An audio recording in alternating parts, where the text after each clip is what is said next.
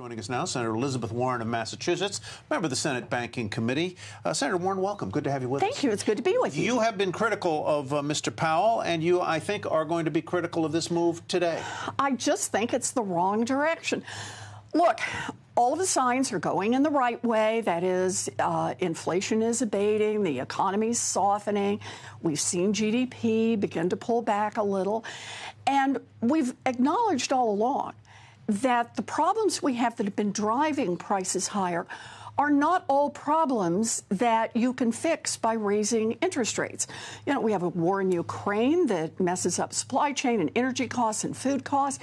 We've had a lot of price gouging that giant corporations don't want to talk about, but families are sure feeling it. And you can raise interest rates, but it's not going to affect those. You've got other tools you have to work. We've had supply chain kinks that are beginning to unkink. Again, not affected by interest rates. And what concerns me is that Chair Powell hasn't just raised interest rates. He has raised them on a curve unlike anything we've seen. In 40 years. Deepest in 40 years. In 14 months, he's gone up 5 points here. And that's when things start to break. Plus, look where he's aiming. He's aiming to put people out of work. So I take your point that inflation has come down, but it is still elevated by recent historical standards. Absolutely. And that exacts a very severe price, particularly on low-income individuals or people on fixed income. They hurt because of that. So if you're committed to the idea of bringing inflation down, how can the Fed help do that if not merely by raising interest rates? Well, what are the other tools they have? And let's put Congress off to the side, because there's a fiscal side here, too. Right. But with respect, I think it's the wrong frame. When you start it by saying, what else can the Fed do? The Fed is a one-trick pony. The Fed raises interest rates and lowers interest rates, basically. So they look at the world through that lens. But look at the effect of price gouging, for example.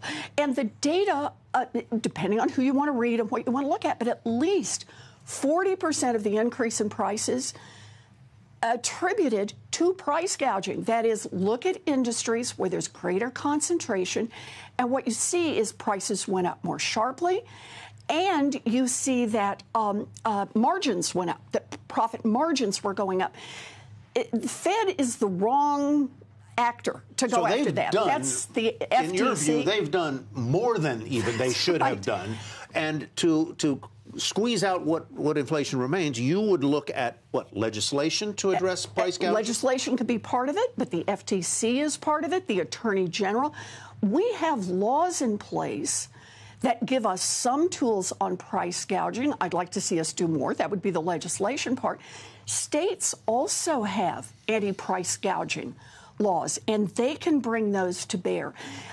Partly, you can use jawbone on it, too. The chairman of the Fed, the president of the United States, can talk about these industries with specificity about who's in there pushing prices up more than is justified by an increase in cost.